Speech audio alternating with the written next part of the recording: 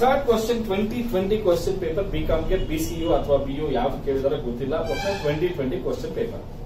Okay, now Mr. Vivek, a resident of India, furnished the following details: compute income from capital gains for the assessment year 22-23. Date of purchase of house property 1st of December 2000. ನೋಡಿ, purchase ಮಾಡೋದು ಯಾವತ್ತು 2000 ಅಲ್ಲಿ purchase ಮಾಡೋದು. ಅದರದ್ದು cost of acquisition ಎಷ್ಟಿದೆ? 2,50,000 ಇದೆ. ನೋಡಿ, 1st of December 2000 ಅಲ್ಲಿ ನಮ್ಮ ಹತ್ರ ಇಂಡೆಕ್ಸ್ ಇರ್ಲಿಲ್ಲ, ಇರ್ಲಿಲ್ಲ. ಸ್ಟಾರ್ಟ್ ಆಗಿರೋದು ಯಾವತ್ತು? 1/4/2001 ಇಂದ ಸ್ಟಾರ್ಟ್ ಆಗಿದೆ. ಸೊ ಹಾಗಾದ್ರೆ ಡೆಫಿನೆಟ್ ಆಗಿ ಫೇರ್ ಮಾರ್ಕೆಟ್ ವ್ಯಾಲ್ಯೂ ಕೊಟ್ಟಿದ್ದಾನೆ. Fair market value 1/4/2001 3,50,000. ಹಾಗಾದ್ರೆ 2,50,000 3,50,000 3,50,000 ತಗೊಳ್ತೀವಿ. Cost of additions for the year 1999 2000 25,000. ಈಗ ತುಂಬಾ ಇಂಪಾರ್ಟೆಂಟ್, ನೋಡ್ಕೊಳ್ಳಿ ಹೆಚ್ಚಿಗೆ. ಫಸ್ಟ್ ಅದನ್ನ ಕಾಸ್ಟ್ ಆಫ್ ಅಡಿಷನ್ಸ್ 1999 ಅನ್ನೋದು ಹೊಡೆದಾಕಿ ಬರೀ 2000 ಇಟ್ಕೊಳ್ಳಿ. ಓಕೆನಾ? ನೋಡಿ, ಫಸ್ಟ್ ಪರ್ಚೇಸ್ ಮಾಡಿರೋದು 1st of December 2000 ಅಲ್ಲಿ. ಓಕೆನಾ? ಎಷ್ಟಕ್ಕೆ ಪರ್ಚೇಸ್ ಮಾಡಿದ್ದ? 2,50,000 ಪರ್ಚೇಸ್ ಮಾಡಿದ್ದ. ಅದೇ ದಿನಾನೇ, ಓಕೆನಾ, ಅದೇ ದಿನಾನೇ ಅಂತ ಅನ್ಕೊಳ್ಳಿ, ಇನ್ನೊಂದು 25,000 ರೂಪಾಯಿ ಖರ್ಚು ಮಾಡಿದ್ದಾರೆ. ಓಕೆನಪ್ಪ, ಇಂಪ್ರೂವ್ಮೆಂಟ್ ಮಾಡಿದ್ದಾರೆ.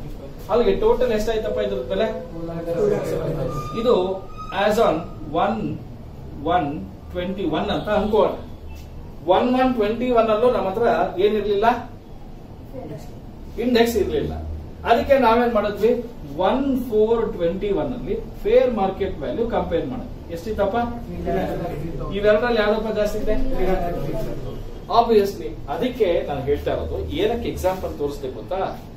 ಯಾವುದೇ ಅಡಿಷನ್ಸ್ ಇಂಪ್ರೂವ್ಮೆಂಟ್ ಬಿಫೋರ್ 1/4/21 ಅಲ್ಲಿ ಮಾಡಿದ್ರೆ ನಾವು ಅದ್ರ ಲೆಕ್ಕನ ಇಟ್ಕೊಳ್ಳಲ್ಲ. ಕಾರಣ ಏನು ಅಂದ್ರೆ, ಆ ಅಡಿಷನ್ ಮಾಡಿರೋದು ಕೂಡ ಇದರಲ್ಲೇ ಆಡ್ ಮಾಡಿ ಫೇರ್ ಮಾರ್ಕೆಟ್ ವ್ಯಾಲ್ಯೂ ಮಾಡಿರ್ತೀವಿ. ಹೌದು ತಾನೆ? ಫೇರ್ ಮಾರ್ಕೆಟ್ ವ್ಯಾಲ್ಯೂ ಮಾಡ್ಬೇಕಾದ್ರೆ ಏನ್ ಮಾಡಿರ್ತೀವಿ?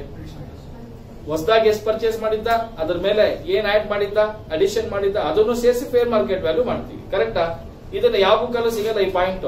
ನಾವು ಸುಮ್ಮನೆ ಕಾಮನ್ ಸೆನ್ಸ್ ಅಲ್ಲಿ ಅರ್ಥ ಮಾಡ್ಕೋಬೇಕು ಅಷ್ಟೇ. ಓಕೆನಾ? ಎಲ್ಲ ಇಡೀ ಇನ್ಕಮ್ ಟ್ಯಾಕ್ಸ್ ಕಾಮನ್ ಸೆನ್ಸ್ ಅಲ್ಲಿ ಯೂಸ್ ಆಗಿದೆ. ಸ್ವಲ್ಪ ಯೋಚನೆ ಮಾಡಿದ್ರೆ ಎಸ್, ಯಾಕೆ ಈ ರೂಲ್ ಮಾಡಿದಾರೆ ಅಂತ ಇದು. ಈಗ ಹಾಗಾದ್ರೆ any improvement made before 1/4/2001 should be ignore. ಏನ್ ಮಾಡಬೇಕು? ಇಗ್ನೋರ್ ಮಾಡಬೇಕು. ಇನ್ನೊಂದು ಪಾಯಿಂಟ್ ಇದೆ ನೋಡಿ, ಕಾಸ್ಟ್ ಆಫ್ ಅಡಿಷನ್ 2004-5 17,700. ನೋಡಿ, 2001-2 ಆದ್ಮೇಲೆ ಮಾಡಿರೋದಕ್ಕೆ ಲೆಕ್ಕ ಸಿಗುತ್ತೆ. 1-2 ಹಿಂದೆ ಮಾಡಿರೋದಕ್ಕೆ ಲೆಕ್ಕ ಸಿಗಲ್ಲ, ನಾವು ಮಾಡಲ್ಲ. ಇದನ್ನ ಎಷ್ಟಕ್ಕೆ ಮಾರಿದವಂತೆ? 30 lakhsಗೆ ಮಾರಿದ. ಕರೆಕ್ಟಾ? Sale of house property 30 lakhs less selling expenses ಏನಿಲ್ಲ ಅಲ್ವಾ, ಡೈರೆಕ್ಟ್ ಆಗಿ ಇಂಡೆಕ್ಸ್ಡ್ ಕಾಸ್ಟ್ ಆಫ್ ಅಕ್ವಿಸಿಷನ್ಗೆ ಹೋಗೋಣ. ಓಕೆನಾ? ಇದು 2,50,000ಗೆ ಪರ್ಚೇಸ್ ಮಾಡಿದ್ದು. ಆದ್ರೆ ಫೇರ್ ಮಾರ್ಕೆಟ್ ವ್ಯಾಲ್ಯೂ ಎಷ್ಟಿದೆ? 3,50,000 ಇದೆ. ಇವೆರಡರಲ್ಲಿ ಯಾವ್ದು ಜಾಸ್ತಿ ಇದೆ ಅದನ್ನೇ ನಾವು ಕಾಸ್ಟ್ ಆಫ್ ಅಕ್ವಿಸಿಷನ್ ಅಂತ ತಗೊಳ್ತೀವಿ. 100 into 317 11,09,500. ಓಕೆ, ಆಯ್ತು ಮಗ, ಆಯ್ತು. Next index cost of improvement. ಕರೆಕ್ಟಾ? ಅದು ಯಾವಾಗ? 2001-2 ಆದ್ಮೇಲೆ ಮಾಡಿರೋದು. ಅದೆಷ್ಟಕ್ಕೆ ಮಾಡಿರೋದು? 77,700. ಯಾವ ಇಯರ್ ಅಲ್ಲಿ ಮಾಡಿರೋದಂತೆ? 4-5 ಅಲ್ಲಿ. 4-5 ಅಲ್ಲಿ ಅವನೇ ಕೊಟ್ಟಿದ್ದಾನೆ ಇಂಡೆಕ್ಸ್. ಎಷ್ಟು ಅಂತ ಹೇಳ್ತಾ ಇದ್ದಾನೆ? 113. What is for 317? 2,17,972. 973. ಇರ್ಲಿ, ₹1 ಜಾಸ್ತಿನ ಹಾಕೋಣ, ಬದಿಕೊಳ್ಳಿ. 13,27,473.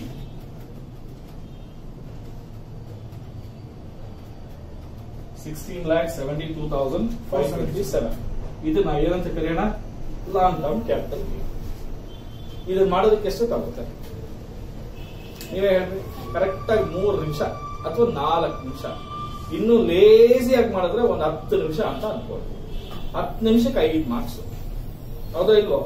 ಅದು ಯಾವ್ದು ಮಾಡ್ತಾ ಇರೋದು? ಎಲ್ಲ ಕ್ವಶನ್ ಪೇಪರ್ಸ್ ಮಾಡ್ತಾ ಇರೋದು. ನಾನು ಯಾವ್ದು ಬೇರೆ ಟೆಕ್ಸ್ಟ್ ಬುಕ್ ಇಂದ ಯಾವ್ದು ಮಾಡಿಸ್ತಾ ಇಲ್ಲ. ಓಕೆನಾ? ಕಲ್ತ್ಕೊಳ್ಳಿ, ಕ್ಲೀನಾಗಿ ಕಲ್ತ್ಕೊಳ್ಳಿ.